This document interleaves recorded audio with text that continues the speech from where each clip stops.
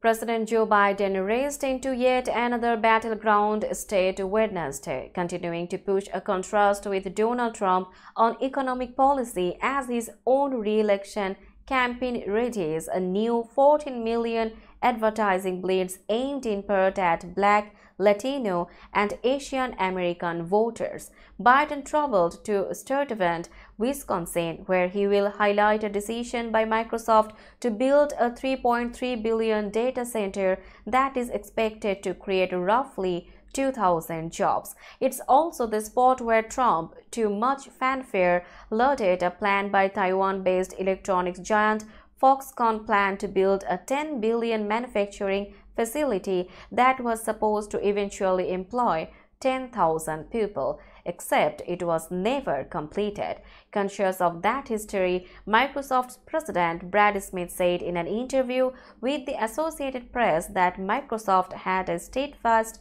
commitment to under-promising and over-delivering, and praised the Biden administration and Democratic Governor Tony Evers for economic policies that set the stage for the developments announced Wednesday. Trump's campaign didn't address Foxconn, but the Republican former president often says the economy was in a much better position when he was in office and will be again should he win in 2024.